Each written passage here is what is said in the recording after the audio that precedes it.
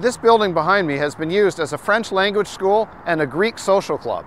Wait, I thought this video was about public washrooms. What am I even doing here?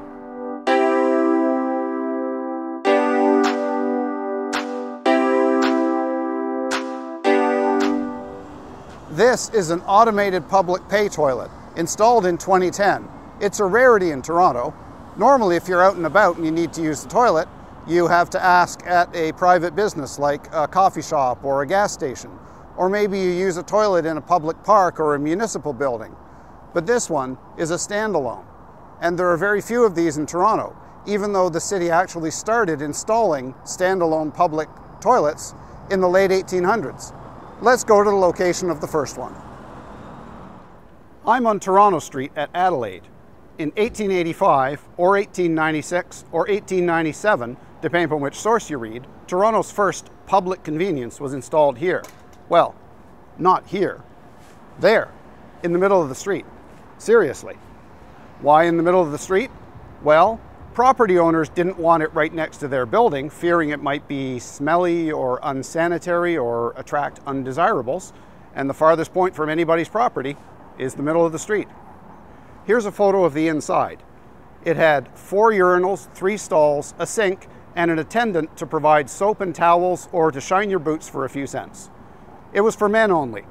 They weren't really concerned about gender equality back then. In 1908, it was renovated. The circular building and the circular staircase were removed and replaced with a staircase going straight down with rails on either side. The lamppost did double duty as a ventilation shaft. Now, that's enough about number 1. Let's go look at number 2. No, not that kind of number 2. The second underground public washroom in Toronto. Around 1905, another one was built here at Queen and Spadina. It was in the middle of the street, roughly where the streetcar tracks are today. As you can see from the photo, it looked a lot like the rebuilt one at Toronto Street, just stairs down surrounded by a railing. Also, it was for men only. It proved very popular, being used over 500,000 times a year. In the next decade or so, additional underground lavs were built on Queen Street near Parliament and Broadview. There was supposed to have been one here too, at College and Spadina, but a local church was strongly opposed, and they fought against it tooth and nail for about a decade until the city finally gave up. Funny thing about these public washrooms, politicians promised them to constituents who wanted the comfort of knowing that they had somewhere to answer nature's call if, for instance, they were waiting for a transit connection. But nobody wanted one near their home or their business. NIMBYism is nothing new. The city also built above-ground washrooms. This one was near here in the Yonge and Shaftesbury area. Built around 1905, it was also for men only, although in 1908, an addition was added for women, after women quite correctly pointed out that they too need to relieve themselves from time to time.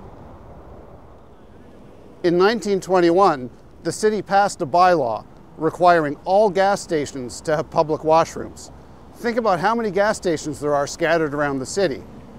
And if you've lived here for a while, think about how many more there were even just a couple of decades ago. So that was an easy way for the city to get out of the public washroom business. Make private businesses do it, and on their own dime too. So when the city's washrooms needed costly maintenance, the solution was easy. Just close them. So over the decades, they gradually disappeared. The one at Queen and Spadina, for instance, was closed in 1939. The one at Queen and Broadview hung on until 1981. One thing I'm curious is what happened to the underground facilities, like the one here on Broadview just south of Queen. I've seen references to them being filled in, but nothing that definitively says whether they demolished everything and removed it and filled the big hole with dirt, or if they just kind of left them intact and filled it in with dirt. If you happen to know, or even better, if you have a good source you can quote, I'd love to hear about it in the comments. And that brings us back to the rhetorical question that opened this video. This building was constructed as a public washroom and opened in 1921.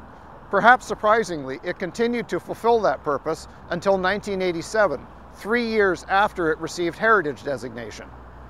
At that time, only about 30 people a day were using it at a cost of several dollars per use. And no matter how badly you need to go, you have to admit that seems expensive. And so, this was the last of Toronto's old public conveniences to close. It's the only one of 9 1920s public washroom buildings that still exists today. Incidentally, if you want to visit the sinks from this, apparently they're installed at the Blue Barracks at Fort York. And there you have it, the strange trip through the history of Toronto's public washrooms. I hope you enjoyed this video. If you did, you know what to do. Please like and subscribe.